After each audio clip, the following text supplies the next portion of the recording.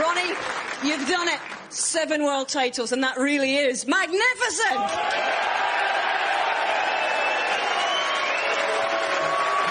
Why does it mean so much, this moment? Pardon? Why does it mean so much, this moment? Because, as far as I'm concerned, this fella is already an all-time great.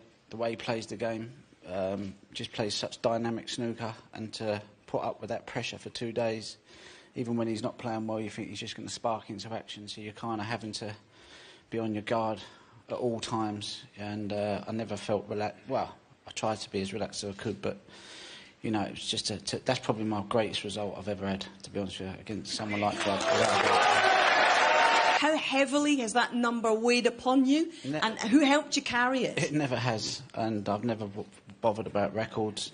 Don't get me wrong, when you get him, you go, OK, that was kind of nice, but I've never performed well if I'm going for stuff like that. I just try to enjoy the game, compete, enjoy being on the circuit, try and enjoy what I do, and work hard at my game, and then it's sort of like you just let the snooker gods decide what they're going to decide. And this 17 days they were on my side, and but with Judd, we all knew that he wasn't playing his best, that he was. But that's what a champion does. They don't play to their best. They get to the final and they still nearly win it. So he's going to be winning this for a few times, and the other guys better get their act together, otherwise he's going to keep going.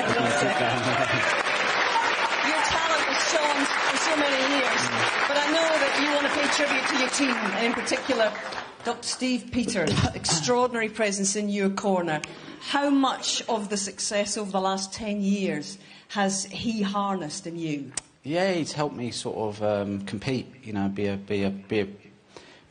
all-round professional. I had the talent, I had the game. If I was on, yeah, it was great, but if I was off, I was looking for the exit door, thinking, you know, it's time to go home, you know, because I didn't enjoy digging it out, but I've learnt that nobody can be perfect all the time, so just accept it, get on with it.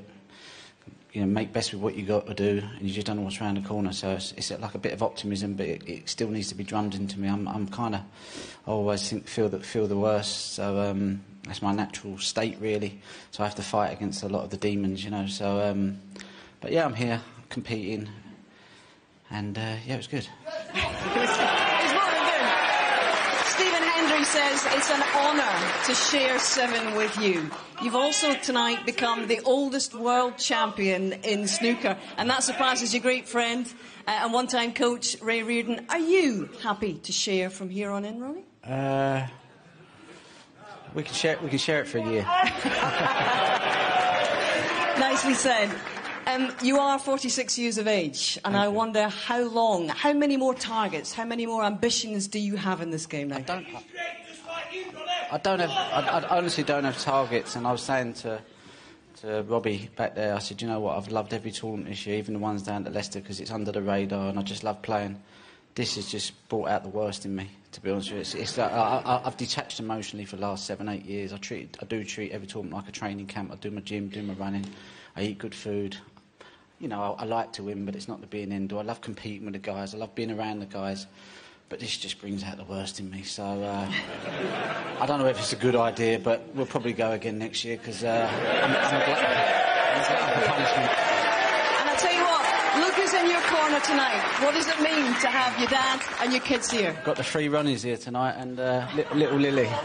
Yeah, he was 4 when he first came here, little glasses on him, getting the old tongue out. I remember. Yeah, look at him, bigger feet than me, more handsome. She's a sweetheart, grown up, beautiful children. They're fantastic, and yeah, there's the dad as well.